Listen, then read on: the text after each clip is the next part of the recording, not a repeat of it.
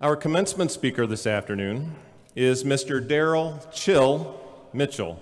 He says his friends call him Chill, so I'm going to call him Chill. Chill is an accomplished actor who is a veteran of more than 40 movies and television shows. He currently stars on the popular CBS crime drama NCIS New Orleans, which is shot in and around New Orleans, and it has its production headquarters at UNO's Nims Center in Elmwood. Mr. Mitchell is a native of New York City, and after a career in hip-hop in the 1980s, he successfully transitioned to acting. Chill has appeared in television shows including The John Larroquette Show, Law & Order, Ed, Desperate Housewives, Becker, and Veronica's Closet. And his films include House Party, Sergeant Bilko, Galaxy Quest, 10 Things I Hate About You, and Inside Man. In 2001, Chill was paralyzed from the waist down in a motorcycle accident. He has continued his acting career and since started the Daryl Mitchell Foundation to raise awareness about spinal cord injuries. He serves as the Minority Outreach spokesperson for the Christopher Reeve Foundation and has become a vocal advocate for employing actors with disabilities. He is the 2010 recipient of the NAACP Image Award. And before he addresses us, please enjoy this brief video.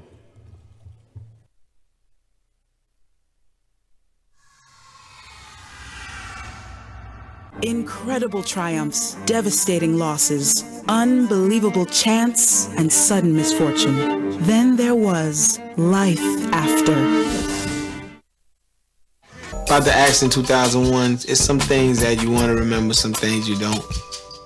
It was just a normal day. I mean, the night before, my nephew was asking me to ride his bike. So I said, let me jump on this thing and feel how, how I ride. And I seen a picture of me actually on the bike. It's a good-looking picture, too, boy. I was cute. So that's the only thing I remember was, I think I remember taking off. First job I got out the hospital. I was out about 2 months and they called me to do the show. It was an episode and, we was in there talking about how I get dressed. And I was telling them and they was like, yo, would you mind showing that on the camera? I was like, nah.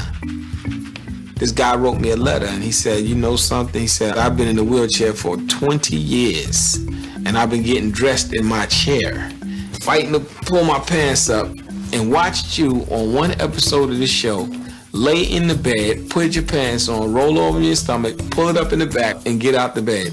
He said, dude, you learn something every day. But I get it. It sucks when your body won't do what you ask it to. How'd you end up in that chair anyway?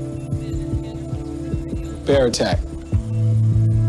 You throw in the set of variance key, you might cut your trace time in half. Believe me, I've considered it, but that would take another year or two, which I don't have. Might not have. Listen, man, after I had my accident, the odds of me moving anything below my neck was 1,000,000 to 1. Had I given up, I would have got a bed instead of a sled. You're gonna wear out the terracotta. Patton Plame, you gotta be kidding me. As handsome and as dashing as ever. You're a federal agent?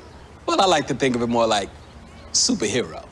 When NCIS needs me, I swoop in to save the day. Rough night, LaSalle, huh? If by rough, you mean legendary. My man, were we on fire last night or what? Hold up, you two went out together? The image of Patton Plame twerking on a bar is not gonna be easy to erase. And the Image Award goes to... No, keep holding my hand. We can do this. Oh, my God, you say it. Daryl Chill Mitchell. I ain't gonna take up a lot of time, man. So I want to thank y'all, because I know as long as y'all got legs, I'm gonna always walk. But I want to say to Jenny Delaney, my manager, to Jason Edenberg, to Larry Robbins, to my dog Jaren, holding me down. To everybody, yo, love and peace. To my brothers and son. And yo, to my family, my wife, my kids.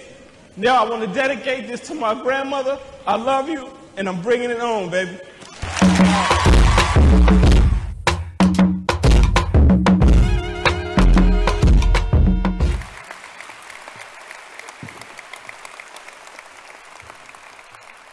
Ladies and gentlemen, it is my distinct pleasure to introduce your commencement speaker, Mr. Daryl Chill Mitchell.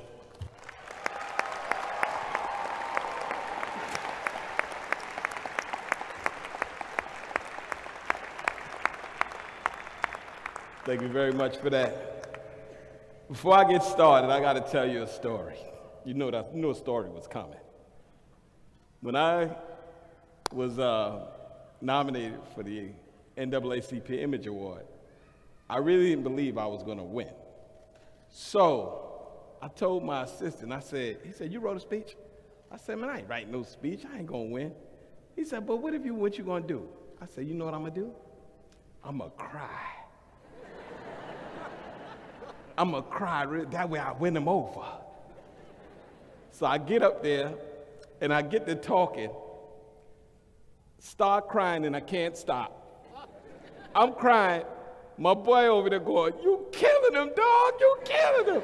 I'm sitting there, I can't talk. I'm like, yeah, every time I see that, I crack up because I didn't realize how overwhelming it would be to see everybody in that room giving me so much love, and it just overwhelmed me. So thank y'all very much for that. Before I get started, I have so much on my mind, but I have so little time. I know you guys want to head to the Bahamas and finish y'all party off, because I just left the Bahamas. I might have seen a few of you out there. Now I know what spring break is all about. Yeah. Well, first of all, I want to say I'm so honored, and I really find it a privilege that you guys invited me out here today to be your commencement speaker. This is my first time ever doing this, so it is truly an honor to me. To the parents, I want to thank you guys for them, because you're the reason I'm here because of them. So make sure they pay you back all your gas money and hard work. But thank you. John, Stacy, I don't know where you are. They invited me to their home last night. I almost didn't make it here. We had a little bit too much fun. Played a little bit of cards. That got a little out of hand. We stopped that because too much arguing was going on. It was a mess. So we did make it here. But no, I just want to say, well, I started out in New York as a rapper and got into acting. I just want to say to you guys, please leave your options open. This is the very beginning of your life. At 19 years old, I was an S corporation. I said, I'm going to go to California for 2 weeks just to try to do some more movies after House Party. I wound up staying for 10 years, 19 years old. So I'm saying to you guys, think globally. I'm from New York. I live in Atlanta. I started in California. I now work in New Orleans. Don't get no better than New Orleans. And as I always tell people, when they ask me, I said, I'm right here, baby. I ain't going nowhere, you heard me? So, but one thing I want to say is preparation, opportunity, it equals success. One thing we can always do is make money, but you can't buy time. Please don't waste your time. Use every moment of your life, because tomorrow could be a whole different thing. Because I tell people all the time, if I saw this accident coming, I would have went the other way. So just know, but I just want to say I'm so honored and I'm so proud to be here. One thing about adversity, I tell people, if you lay down, you stay down. From the moment I got out the hospital, that's how I ended up on TV show Ed, 4 months out of the hospital. I refused to stay there because I knew I had something to do and I had somewhere to go. And I refused to say, no, I'm no give up. I said, you know what? I'll cry later. I got things to do right now. And I'm telling you, you guys, especially you young ones in the audience, first of all, let me see. How many of y'all know that song, Juju on That Beat? Raise your hand. I got to make sure. If you know the song, help me finish it. Juju on that beat. Juju on that beat. You ugly. You ugly. You ugly. Why? Okay, let me talk to y'all, Jan. Okay? You your daddy's son. Y'all, you know, did y'all do homework? But you guys, the reason I'm talking to you guys, because it's true statement. They always say the youth.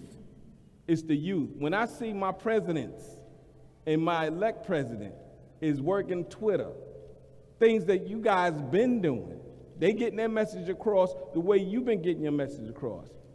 Now we realize that your vote is really important, that y'all are making differences, y'all are making movements. Y'all, you know, in other countries, you got the youth that are starting revolutions. It's now you got the tools.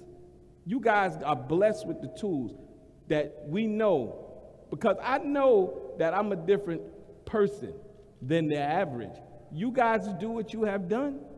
You are showing that y'all are different than the average. Y'all have this tenacity to win, and you need to hold on to that, and you need to put it out there. You are making a difference for so many people, including myself, because when I look over here and I see, all I see is success.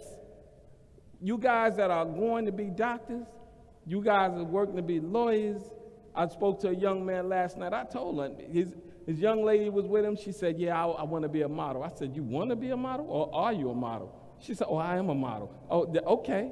I tell kids all the time, if you going to be a doctor, get you some scrubs. Walk around in the mall with your scrubs on. See how different people treat you. I told people, you think I just became a star? I knew I was a star early.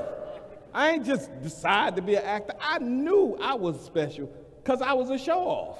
I like attention, and I always worked for it. So that's what I'm saying. If you know that's what you're going to be, walk around, wear your uniform, and feel it. It don't start now. You are that right now. They just happen to, you want everybody else to recognize. Everybody else just ain't realized it yet, that you are who you are. And that's the way that I always approach things. But that's the main thing that I always like to say is, like, when I see, you know, I told him too, he said he wanted to, you know, he went 4 years here and then he got to do 5 years. I said, who knows, you might want to study somewhere overseas. Don't just think locally right here, because it's a bigger, the world, and we know the internet done shrunk the world. So put yourself out there and receive. I've done movies in Canada. I always wanted to start in the community, but, you know, at 19, I knew I wasn't fearful. I just had to get out there. I was the youngest one to leave my mother's home. I didn't leave before everybody, but I left at an earlier age because I knew what I wanted to do and to pursue that. And the thing about it is, surround yourself with people that are positive and moving. I tell people all the time, if you continue to think what you always thought, you will continue to get what you always got. So if you think you're successful, you will be successful. And if you want to, don't be none, just surround yourself with none. You know how people tell you? You want to know your personality? I'm just going to look at the friends you surround yourself with. And I'm going to know who you are. But right here, and another thing I'm going to tell you, do me a favor. I want you to look at the person right next to you. Just look at that person and look at that other person. The reason I did that, let me tell y'all about the road to success. Boy, it's a lonely road. A lot of y'all ain't going to see each other on that road. Not saying that you won't be on the road. Some going to be ahead and some might be a little behind. But it's a lonely road. And when it get lonely, you know you're on the right path because you're doing something different everybody else ain't doing. A lot of people want that shortcut. You doing something everybody else ain't doing. You different. You are a professional. You wearing that uniform. If you'd have came in here in something different, I'd have been like, where we at? You know, no, I'm at the wrong place. But no, I'm at the right place. I know I'm special right now because I'm with y'all. Look at me. I'm here with you. So I know I'm very long-winded and I'm watching the clock because I know we got to move this thing along. But I just want to say all my blessings to you. And I want to thank you guys. And I know one thing, as I always tell everybody else, I see you on top. I will see you on top. God bless y'all. Thank you.